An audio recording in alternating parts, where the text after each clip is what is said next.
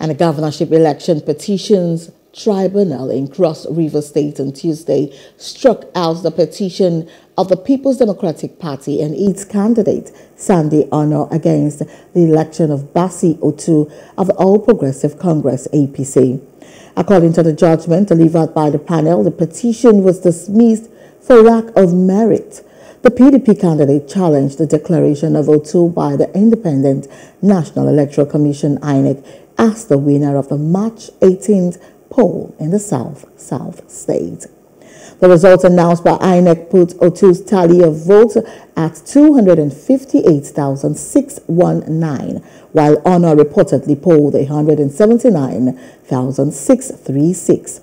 The APC candidates won in 15 local government areas of 18 LGAs declared by the Commission in Calabar, the Cross River State capital. The tribunal just delivered its judgment, and we commended them for the industry of the judgment, regardless of whether we are satisfied with the judgment or not. But we need to commend them for the industry. That's what we just did. It went against us. Yes. So you're satisfied with the verdict? No, the issue of, I won't talk to you about whether I'm satisfied with the verdict on the pages of newspapers, on TV stations.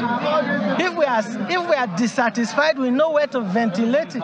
Hello, hope you enjoyed the news. Please do subscribe to our YouTube channel and don't forget to hit the notification button so you get notified about fresh news updates.